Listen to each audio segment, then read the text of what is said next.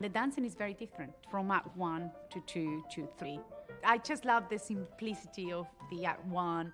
And then you go into proper ballerina mode in Act 2. Is the tutu, the sparkles, the tiara. You really do become the princess. Those moments before the performance are always, very precious. That's when the transformation happens. Getting that hair and makeup done. Then being in my dressing room quiet, getting my shoes on. And then it's the costumes. So you start putting all the layers. All those things help you to become the character, to live the story.